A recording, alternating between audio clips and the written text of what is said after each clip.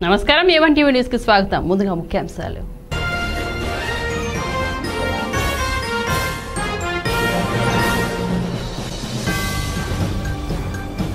శ్రీవారిని దర్శించుకున్న వైఎస్ జగన్, పాల్గొన్న పలువురు సీనియర్ నాయకులు.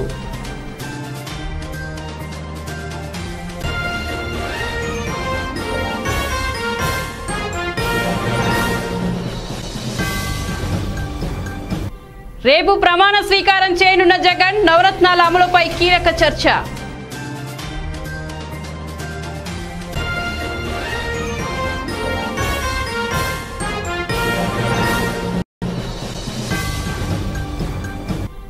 లోక్సభ ఎన్నికల్లో ఆశించిన స్థానాలు దక్కలేదన్న కేటీఆర్, తను మాత్రం విఫలం కాలేదంటూ వ్యాఖ్యలు.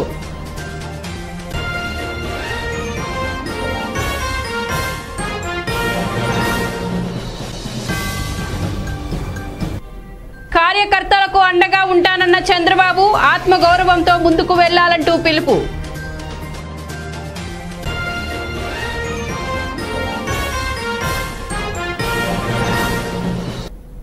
ఇక వివరాల్లోకి వెళ్తే, నవ్యాంధ్ర నూతన ముఖ్యమంత్రిగా జగన్మోహన్ రెడ్డి ప్రమాణ స్వీకార ఉత్సవానికి అధికార యంత్రాంగం పెద్ద ఎత్తున ఏర్పాట్లు చేస్తోంది. ఈ నెల 30న విజయవాడలోని ఇందిరాగాంధీ మున్సిపల్ స్టేడియంలో జరిగే కార్యక్రమానికి పోలీసులు భారీ బందోబస్తు కల్పిస్తున్నారు. భద్రత ఏర్పాట్లను నగర పోలీస్ కమిషనర్ ద్వారకా త్రిమలరావు పర్యవేక్షిస్తున్నారు. జగన్ ప్రమాణ స్వీకారోత్సవానికి మొదలైన ఏర్పాట్లు. కృష్ణా జిల్లా కలెక్టర్కు వేదిక ఏర్పాట్ల బాధ్యత. బందోబస్త్, ట్రాఫిక్ బాధ్యతలు డీజీపీకి. 15 శాఖల అధికారులకు బాధ్యతలు అప్పగిస్తూ మెమో జారీ చేసిన జేఏడీ. అఖండ విజయం సాధించిన వైఎస్ జగన్మోహన్ రెడ్డి ముఖ్యమంత్రిగా ఈ నెల 30న ప్రమాణ స్వీకారం చేయడానికి ఏర్పాట్లు మొదలయ్యాయి. విజయవాడ ఇందిరాగాంధీ మున్సిపల్ స్టేడియంలో మధ్యాహ్నం 12:23 జరిగే ప్రమాణ స్వీకార కార్యక్రమానికి ఏర్పాట్లు చేసేందుకు ప్రభుత్వం శాఖల వారీగా బాధ్యతలు అప్పగించింది. అవసరమైన సౌకర్యాలు సమకూర్చేలా 15 ప్రభుత్వ శాఖలను భాగస్వామ్యం చేస్తూ సాధారణ పరిపాలన శాఖ కార్యదర్శి నాగులపల్లి శ్రీకాంత్ ఉత్తర్వులు జారీ చేశారు.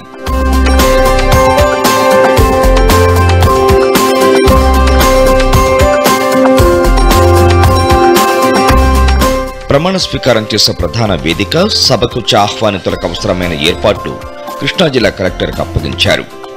సభకు అవసరమైన బందోబస్తు, వీఐపీల భద్రత, ట్రాఫిక్ నిర్వహణ, వాహనాల పార్కింగ్, కార్యక్రమానికి వచ్చిన ఆహ్వానితులు వేచి చూసే అవకాశం లేకుండా చూడటం వంటి బాధ్యతలను డీజీపీ, ఇంటెలిజెన్స్ ఏడీజీలకు అప్పగించారు. ప్రమాణ స్వీకార కార్యక్రమానికి సంబంధించిన ఆహ్వాన పత్రికల పంపిణీ ఏర్పాట్లను director of protocol, GAD assistant సెక్రటరీకి అప్పగించారు. గవర్నర్తో సీఎం, సభ్యుల group photo, media coverage, photographers, LED screens, ప్రసార మాధ్యమాల ఏర్పాట్లు సమాచార పౌర సంబంధాల శాఖ కమిషనర్కు అప్పగించారు.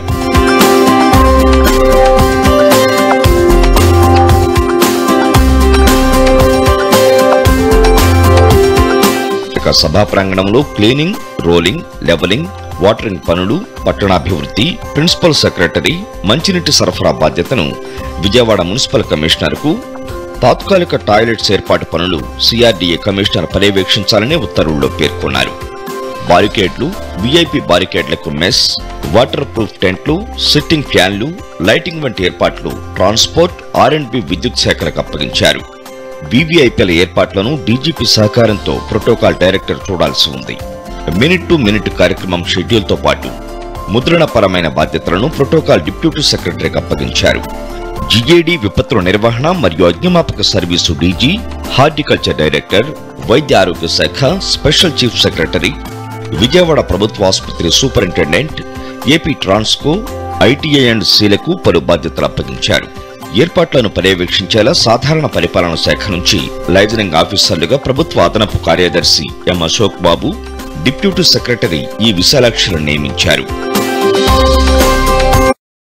ఈ నెల 30న ఏపీ ముఖ్యమంత్రిగా ప్రమాణ స్వీకారం చేయనున్న వైఎస్ జగన్మోహన్ రెడ్డి అదే వేదికగా నవరత్నాల అమలుపై కీలక ప్రకటన చేసే అవకాశం ఉందని పార్టీ వర్గాలు తెలిపాయి. నవరత్నాలను అమలు చేయడానికి వీలుగా రాష్ట్ర ఆర్థిక పరిస్థితి ఎలా ఉంది, ఆర్థిక వనరులు ఏమిటి అనే విషయాలపై మంగళవారం ఆయన రాష్ట్ర ప్రభుత్వ ప్రధాన కార్యదర్శి ఎల్వి సుబ్రహ్మణ్యం, మాజీ ప్రధాన కార్యదర్శి అజయ్ కల్లంతో సమీక్షించారు.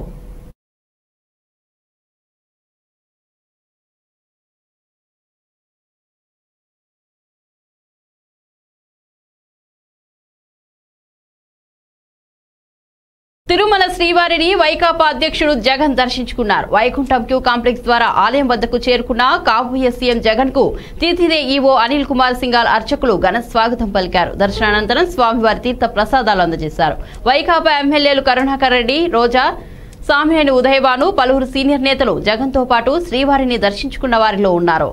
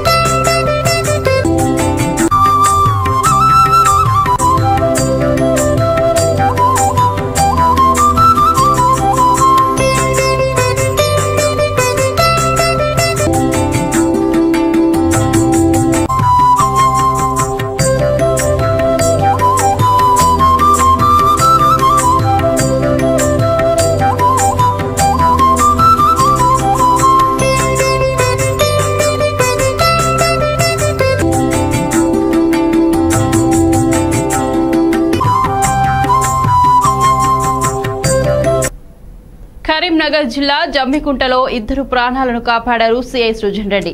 మాడపల్లి గ్రామంలో బావిలో పూడిక తీయడానికి దిగిన ఇద్దరు వ్యక్తులు ఆక్సిజన్ అందక బావిలోనే ఉండిపోయారు. విషయం తెలుసుకున్న జమ్మికుంట సిఐ సృజన్ రెడ్డి బావిలోకి దిగి వారిని బయటకు తీసుకొచ్చారు. 108లో హాస్పిటల్కు తరలించారు.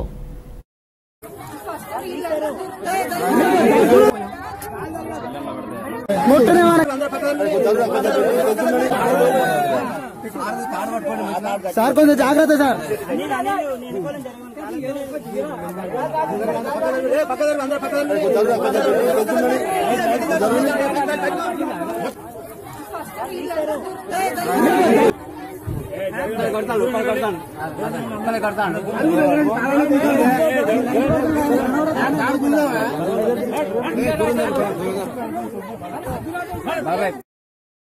లోక్సభ ఎన్నికల్లో విచిత్రమైన ఫలితాలు వచ్చాయని, రకరకాల కారణాల వల్ల తాము ఆశించిన విధంగా స్థానాలు దక్కలేదని తెరాస కార్యనిర్వాహక అధ్యక్షుడు కల్వకుంట్ల తారక రామారావు అన్నారు. గత లోక్సభ ఎన్నికల్లో పోలిస్తే ఓట్లు పెరిగినా స్థానాలు తగ్గాయని, శాసనసభ ఫలితాలలో పోలిస్తే ఓట్లు తగ్గాయని వివరించారు. ఇలాంటి ఫలితాలను అటు కాంగ్రెస్ అటు భాజపాలు సైతం ఊహించలేదని అన్నారు. మల్కాజ్గిరిలో కాంగ్రెస్ అతి తక్కువ మెజార్టీతో గెలిచింది. రేవంత్ రెడ్డిది ఒక గెలుపు కానే కాదు. హైదరాబాద్ లో భాజపా విజయాన్ని ఆ పార్టీ నేతలే నమ్మడం లేదు. ఈ ఫలితాలు తెరాసకు ఎదురుదెబ్బ కాదు, తాత్కాలిక స్పీడ్ బ్రేకర్ మాత్రమేనని, మళ్లీ వేగం పుంజుకుంటామని, ఎంపీటీసీ జెడ్పీటీసీ ఎన్నికల్లో మంచి ఫలితాలు సాధిస్తామని పార్టీ కార్యనిర్వాహక అధ్యక్షునిగా నేనేమి విఫలం కాలేదని కేటీఆర్ పేర్కొన్నారు.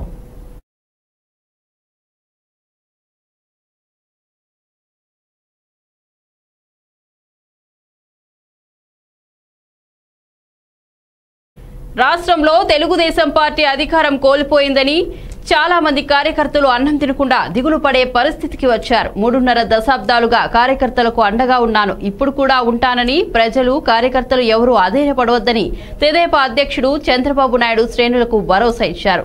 జీవితంలో ఇబ్బందులు వస్తుంటాయని, అలాంటి సందర్భాల్లో ఎన్టీఆర్ ఇచ్చిన ఆత్మగౌరవం స్ఫూర్తితో ముందుకెళ్లాలని పిలుపునిచ్చారు.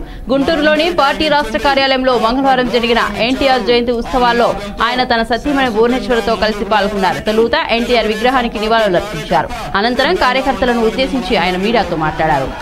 3.5 దశాబ్దాలుగా నేను మీకు అండగా ఉన్నా, మళ్ళీ అండగా ఉంటా. ఇప్పుడే ఒక చెల్లెమ్మ చాలా గట్టిగా చెప్పారు, మీరు మీ కుటుంబ సభ్యులు కూడా లెక్క పెట్టుకోకుండా రాష్ట్రం కోసం పనిచేశారని. ఇప్పుడు కూడా చెప్తున్నా, అదే నేను చేసే పని, భవిష్యత్తులో కూడా దానికే కట్టుబడి ఉంటానని మరొకసారి మీ అందరికీ హామీ ఇస్తున్నా. ఎన్నికలైన తర్వాత చాలా విషయాల్లో మనం చర్చించుకుంటున్నాం. నిర్మోహమాటంగా కార్యకర్తలు గాని ప్రజలు గాని వాళ్ళ అభిప్రాయాన్ని చెప్తున్నారు. అవన్నీ కూడా అధ్యయనం చేసుకుని ఏ విధంగా కరెక్ట్ చేయాలో కరెక్ట్ చేసుకుని ముందుకు పోతామని మరొక్కసారి మీ అందరికీ హామీ ఇస్తున్నా. కొత్తగా గవర్నమెంట్ వచ్చినప్పుడు మనం కూడా కొంత సమయం కూడా ఇవ్వాల్సిన అవసరం ఉంది. వారు కొన్ని చెప్పారు, ఏమేం చేస్తారో చేయండి, మనం కూడా పూర్తిగా ఒక కన్స్ట్రక్టివ్ అపోజిషన్ గా సహకరిద్దాం. మనకు దగ్గర 39.2% ఓట్లు మనకు వేశారు.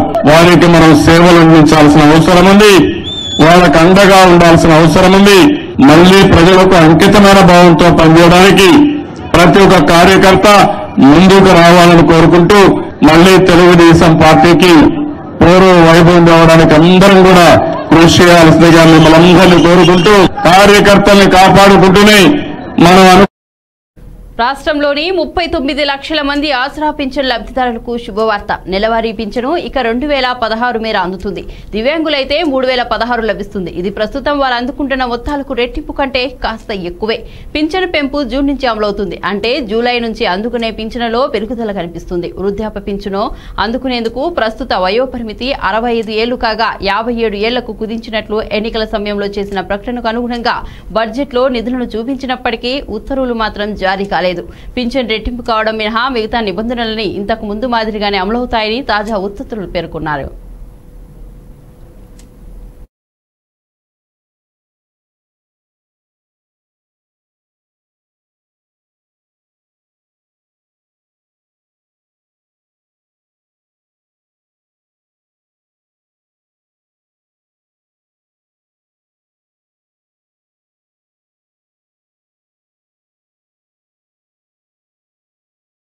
శాసనసభ్యుల కోట ఎమ్మెల్సీ ఎన్నికల్లో తెలంగాణ రాష్ట్ర సమితి అభ్యర్థి కుర్మయ్య గారి నవీన్ గారు ఏకగ్రీవంగా ఎన్నిక కానున్నారు. మంగళవారం గడువు ముగిసే సమయానికి ఆయన ఒక్కరే నామినేషన్ వేశారు. విపక్షాల నుంచి ఎవరూ పోటీకి దిగలేదు. దీంతో ఆ ఎన్నిక లాంఛనం కానుంది. నవీన్ రావు మంగళవారం ఉదయం శాసనసభలో ఎన్నికల రిటర్నింగ్ అధికారి, శాసనసభ కార్యదర్శి నరసింహాచార్యులకు 2 సెట్ల నామినేషన్లను సమర్పించారు. నవీన్ రావు వెంట తెరాస కార్యనిర్వాహక అధ్యక్షుడు కేటీఆర్, మంత్రులు ప్రశాంత్ రెడ్డి, తలసాని శ్రీనివాస్ యాదవ్, మహమూద్ అలీ, ఎర్రబెల్లి దయాకర్ రావు, శ్రీనివాస్ గౌడ్, మల్లారెడ్డి, ఎమ్మెల్యేలు, ఎమ్మెల్సీలు, ఇతర నేతలు ఉన్నారు.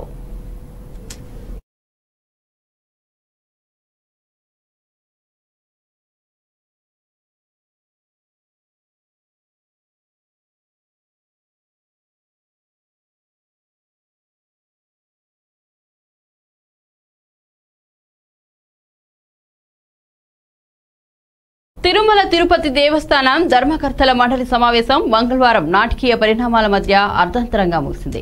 రాష్ట్రంలో ప్రభుత్వం మారిన సందర్భాన్ని పరిగణలోనికి తీసుకోకుండా ముందుగా నిర్ణయించిన షెడ్యూల్ ప్రకారం నిర్వహించిన ఈ సమావేశం పలువురు సభ్యుల అభ్యంతరాలు, ఆక్షేపణలు, కొందరు రాజీమాలతో కొద్దిసేపు వేడెక్కింది. తిరుమలలోని అన్నమయ్య భవన్లో ఉదయం 10 గంటలకు సమావేశం ప్రారంభమైన వెంటనే చైర్మన్ పుట్టా Sudhakar Yadav, EO Anil Kumar single, JEO Srinivasaraju, ఇతర సభ్యులు ప్రార్థన చేశారు. అనంతరం మండలి సభ్యులు పొట్లు రమేష్ బాబు తన రాజీనామా పత్రాన్ని ఈవో సింగాల్ కు సమర్పించారు. తనకు తిథిదే సభ్యుడిగా అవకాశం ఇచ్చిన ఆపద్ధర్మ ముఖ్యమంత్రి చంద్రబాబుకు ధన్యవాదాలు తెలిపారు. తమ మండలిని అవమానించారని, కొత్తగా వచ్చే పాలక మండలికి ఇలా జరగకుండా చూడాలంటూ ఆయన ఉన్నతాధికారులను కోరారు.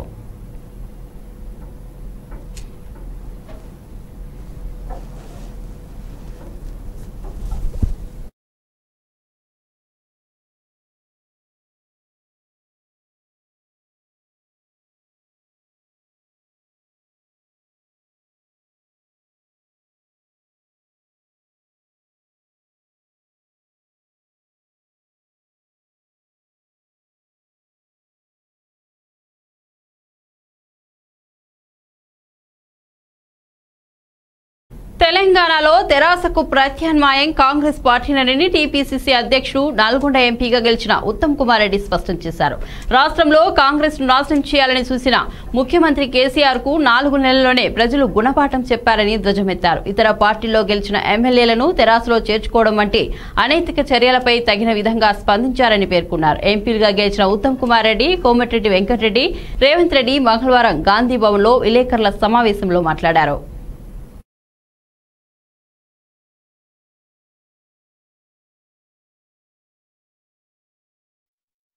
కేసీఆర్, టీఆర్ఎస్ పార్టీ వారి ధోరణికి తెలంగాణ ప్రజలు సరి అయిన బుద్ధి చెప్పారు. తెలంగాణలో బీజేపీ బలపడ్డదనేది ఇది అబద్ధం. ముందు కూడా బలపడుతుందని కూడా మేము అనుకోం. ఏ నాటికైనా టిఆర్ఎస్ పార్టీకి ఆల్టర్నేటివ్ కాంగ్రెస్ పార్టీనే ఉంటుందని చెప్పి మనం చూస్తాం. కొన్ని స్థానాల్లో కాంగ్రెస్ కంటే బీజేపీ అభ్యర్థులు బలమైన వారని పబ్లిక్ పర్సెప్షన్ లో ఉండి ఎట్టి పరిస్థితుల్లో టిఆర్ఎస్ ని ఓడించాలి అనే ఉద్దేశంతో బీజేపీకి ఓటు వేయడం జరిగిందని చెప్పి నేను మనం చేస్తున్నాను. బులెటిన్ ముగించే ముందు హెడ్లైన్స్ మరోసారి చూద్దాం.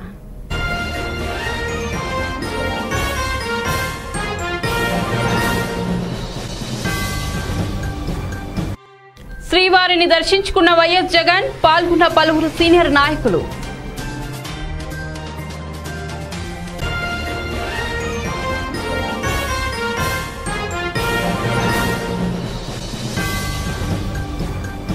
రేపు ప్రమాణ స్వీకారం చేయనున్న జగన్, నవరత్నాల అమలుపై కీలక చర్చ.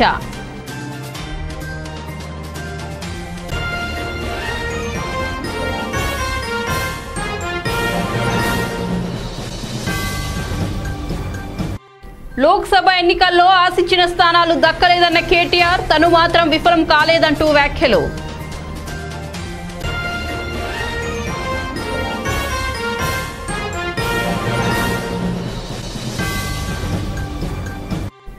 కార్యకర్తలకు అండగా ఉంటానన్న చంద్రబాబు, ఆత్మగౌరవంతో ముందుకు వెళ్లాలంటూ పిలుపు.